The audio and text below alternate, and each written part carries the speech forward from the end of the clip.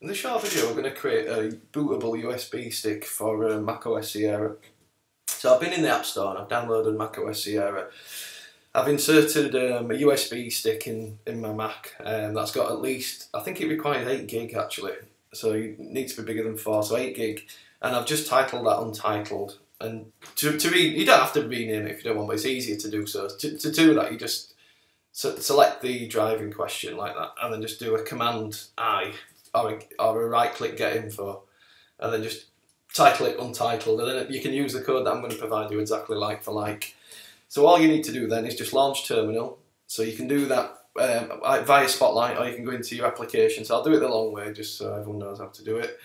And then come down into utilities, and then terminal. And then all you need to do is just copy and paste this code exactly as it is. I won't bother reading it out because it's just too long.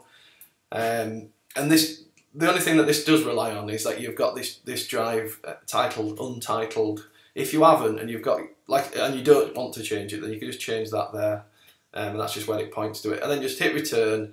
I won't do it now because I've just done it on mine actually.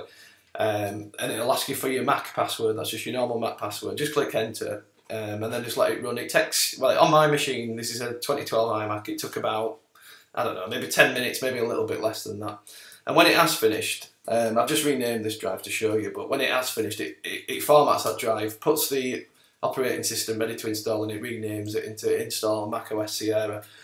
And that's how you know it's been successful. So okay, I hope that helps someone. By the way as well, I'll put this the code that you need in terminal in the video description. Okay, cheers, thanks, bye.